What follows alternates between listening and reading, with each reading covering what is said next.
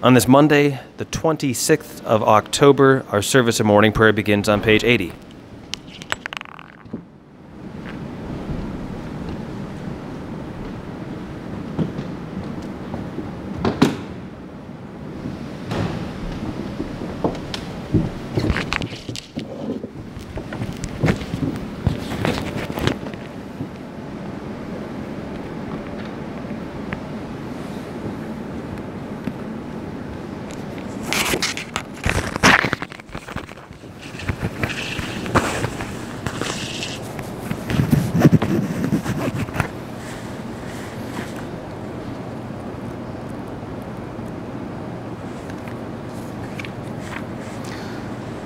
Lord, open our lips, and our mouth shall proclaim your praise. Glory to the Father, and to the Son, and to the Holy Spirit, as it was in the beginning, is now, and will be forever. Amen. Alleluia. The mercy of the Lord is everlasting. Come, let us adore him.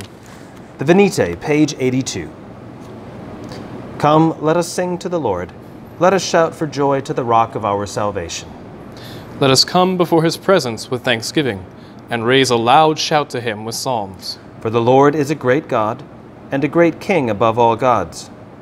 In his hand are the caverns of the earth, and the heights of the hills are his also. The sea is his, for he made it, and his hands have molded the dry land. Come, let us bow down and bend the knee, and kneel before the Lord our Maker. For he is our God, and we are the people of his pasture and the sheep of his hand. Oh, that today you would hearken to his voice. Our psalmody this morning is Psalms 41 and 52, pages 641 and 657. Psalms 41 and 52, 641 and 657. Happy are they who consider the poor and needy. The Lord will deliver them in the time of trouble. The Lord preserves them and keeps them alive, so that they may be happy in the land. He does not hand them over to the will of their enemies. The Lord sustains them on their sickbed and ministers to them in their illness. I said, Lord, be merciful to me. Heal me, for I have sinned against you. My enemies are saying wicked things about me. When will he die and his name perish? Even if they come to see me, they speak empty words. Their hearts collects false rumors. They go outside and spread them. All my enemies whisper together about me and devise evil against me. A deadly thing, they say, has fastened on him. He has taken to his bed and will never get up again. Even my best friend, whom I trusted, who broke bread with me, has lifted up his heel and turned against me. But you, O Lord, be merciful to me and raise me up, and I shall repay them. By this I know you are pleased with me, that my enemy does not triumph over me. In my integrity you hold me fast, and shall set me before your face forever. Blessed be the Lord, the God of Israel, from age to age. Amen. Amen. You tyrant, why do you boast of wickedness against the godly all day long? You plot ruin. Your tongue is like a sharpened razor, O worker of deception. You love evil more than good, and lying more than speaking the truth. You love all words that hurt, O you deceitful tongue. Oh, that God would demolish you utterly, topple you and snatch you from your dwelling, and root you out of the land of the living. The righteous shall see and tremble, and they shall laugh at him, saying, This is the one who did not take God for a refuge, but trusted in great wealth and relied upon wickedness. But I am like a green olive tree in the house of God. I trust in the mercy of God forever and ever. I will give you thanks for what you have done, and declare the goodness of your name in the presence of the godly. Glory to the Father, and to the Son, and to the Holy Spirit, as it was in the beginning, is now, and will be forever. Amen. A reading from the book of Ecclesiasticus. Today's reading. One who trusts others too quickly is light-minded, and one who sins does wrong to himself. One who rejoices in wickedness will be condemned, and for one who hates gossip, evil is lessened. Never repeat a conversation, and you will lose nothing at all.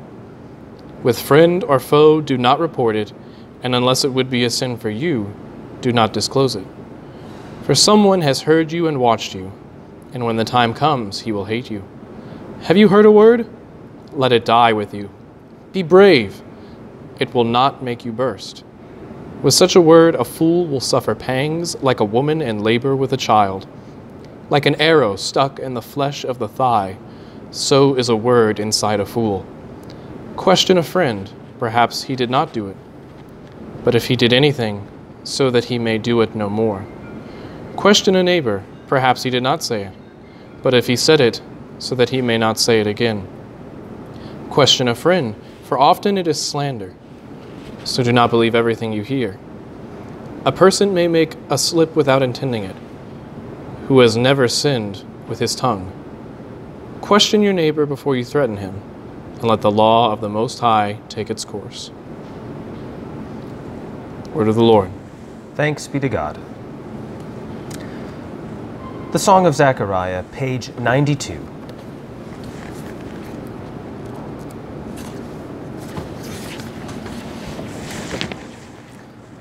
Blessed be the Lord, the God of Israel. He has come to his people and set them free. He has raised up for us a mighty Savior, born of the house of his servant David. Through his holy prophets he promised of old that he would save us from our enemies, from the hands of all who hate us. He promised to show mercy to our fathers, and to remember his holy covenant. This was the oath he swore to our father Abraham, to set us free from the hands of our enemies. Free to worship him without fear, holy and righteous in his sight all the days of our life.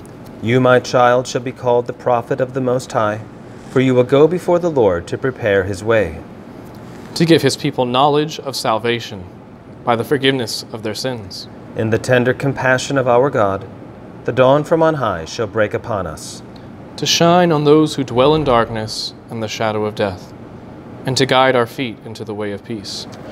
Glory to the Father, and to the Son, and to the Holy Spirit, as it was in the beginning, is now, and will be forever. Amen. The prayers, beginning on page 97.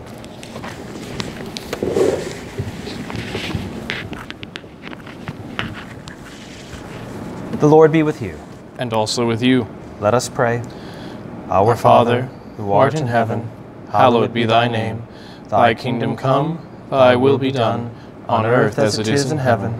Give us this day our daily bread, and forgive us our trespasses, as we forgive those who trespass against us. And lead us not into temptation, but deliver us from evil. For thine is the kingdom, and the power, and the glory, forever and ever. Amen. Page 98. Save your people, Lord, and bless your inheritance.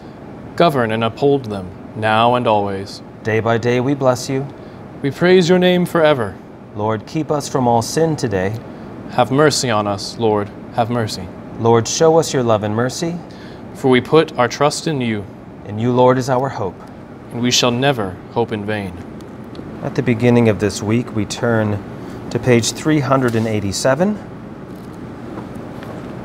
And we will pray together, page 387. Father, we pray for your holy Catholic Church. That we all may be one.